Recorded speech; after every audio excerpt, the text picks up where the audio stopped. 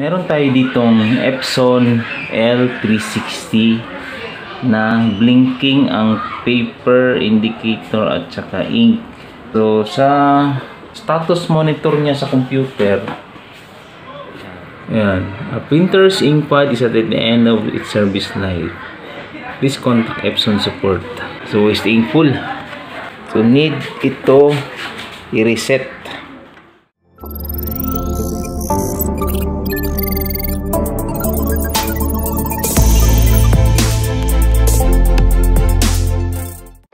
Okay, before natin i-reset, i-check muna natin yung waste ink pad nya. And then kung puno na, tsaka natin linisin. O kung kailangan na palitan, palitan natin. Sige, off muna natin.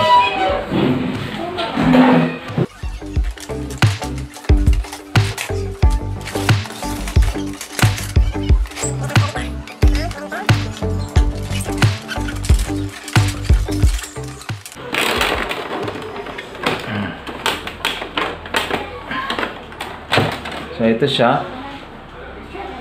Ayan, puno na. So yun, linisin natin. Tapos tsaka natin i-reset. Okay? Okay, tapos na natin linisin ang waste ink pad. Ito na. Next, ikakabit na natin. Ayan.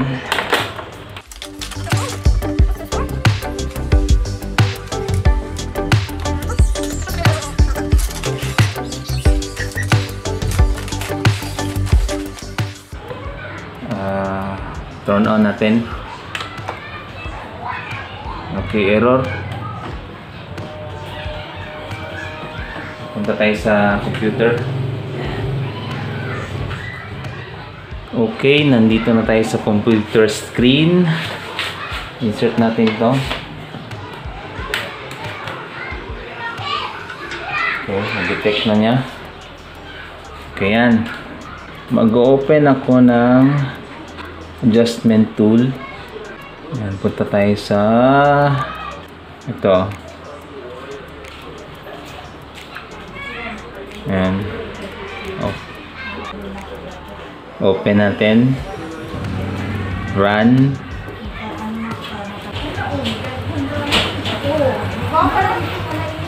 Okay. Select natin yung model ng printer L360. And then port, anong port siya dinetect. Ayan. Yun. Okay. Tapos particular adjustment mode. Punta tayo sa waste ink pad counter. Dahan natin. Ito. Okay. Ayan, check natin ang main pad counter and then check muna natin. So 100% na. So kailangan siyang i-reset or i-initialize. Ito, initialization niya. When the OK button is clicked, counter will be initialized. Okay. Turn off the printer. Turn off. Okay. Please reboot the printer. On. Oh, na-detect. So, wala na, clear na. Ayos. So, ngayon, lagay tayong papel. Test natin. Nozzle check tayo.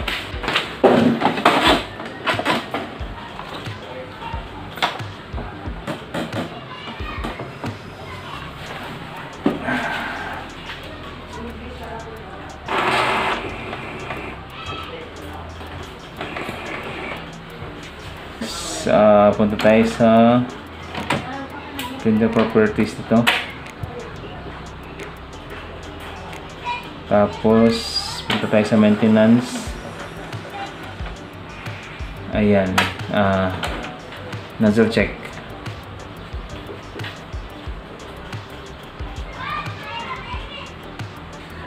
So currently nagki-cleaning siya. So cleaning siya after nung nag-reset. Then na lang natin matapos. Okay, mag-nozzle check na tayo. Ayan, after nating i-reset, nag-cleaning siya. Tapos ngayon magna-nozzle check tayo. Tingnan natin kung maganda ba yung nozzle check print niya. Wala bang gaps sa nozzle, wala bang bara. At sa wakas, tapos na natin siyang i-reset. So tingnan na lang natin yung output.